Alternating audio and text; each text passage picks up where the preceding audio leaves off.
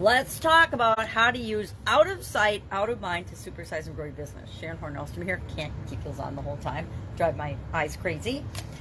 Today's idiom for our perusal is out of sight, out of mind. I actually love this idiom, not just because I'm legally blind, but because it's a great idiom and it's a great way to filter out things, number one, that we don't have any control over, number two, that are none of our business, number three, that we shouldn't be wasting our time and energy on anyway when we're creating something that we want to see in the world. So what does it mean? Where does it come from?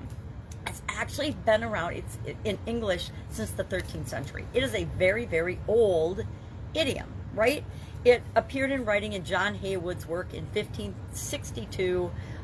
He did a compilation of idioms that were popular at the time, and we've referred to that a lot as I found the origin of idioms, because it was the first place that a lot of things, a lot of idioms and a lot of sayings were ever actually documented.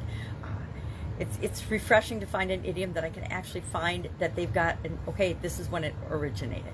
Well, what does it mean? Out of sight, out of mind, of course, means to, I'm going to grab my, it means to, it can be applied to relationships, right? It's definitely applied to business. It's been applied to politics.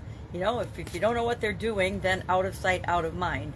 Not a good philosophy in business or in relationships or in politics as far as I'm concerned, but it's for each of us to decide. I actually take things like this that are maybe could have a positive and negative, which almost any idiom or expression or word that we use can. And I like to look for what is the way I can use this. How can I look at this in ways that will help me to grow and build and supersize my business and to create the life that I want through business, relationships, and I'm never going to be involved in politics. But one of the things, and one of the early lessons that I learned was my son decided he was going to climb mountains and go to Nepal. He was in his just barely 20, I think, and he was going to go to Mount Everest and climb Mount Everest. And first he was going to go to Japan and visit his cousin and meet their new baby, etc., and then go to Nepal from there, because it turns out that when he chose to fly, just like we have spring break here, they have a golden time or golden something, and everybody in that part of the world travels for like our spring break. And so he had a hard time getting on flights, and it's a long story. So he decides he's going to go on this trip, and you know, indefinite amount of time he's going to go climb mountains. Needless to say, I think I mentioned yesterday that I might be a bit of a helicopter mom and grandma, and I was catching myself worrying about him all the time. Now, he's 7,000 miles away, right? He's on the other side of the world.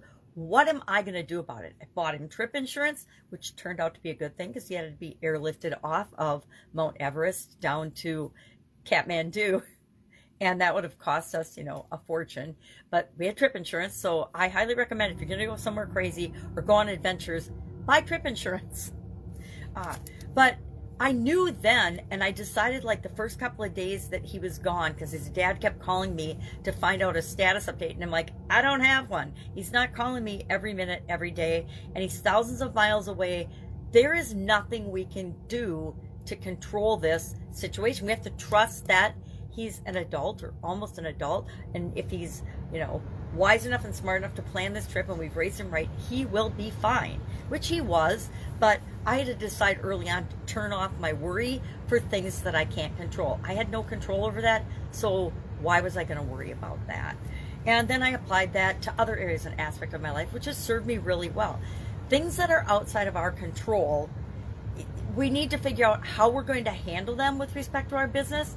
But we can't fret and stew and worry about what could possibly happen if we're not paying attention to our day-to-day and doing and setting systems and processes and training people and doing things to create what it is that we want. Our job is to focus on and create what we want to see in the world, not worry about all of the things we can't control. Because the truth is, we can't see the vast majority of what's going on in the world and things that could possibly impact us. So if we just hone our skills and our abilities to deal with challenges, deal with changes, deal with obstacles, we're serving ourselves and the world much better with our example of how to deal with challenges and struggles and things that come up than if we are worrying or thinking about things that could possibly happen that usually never do, right?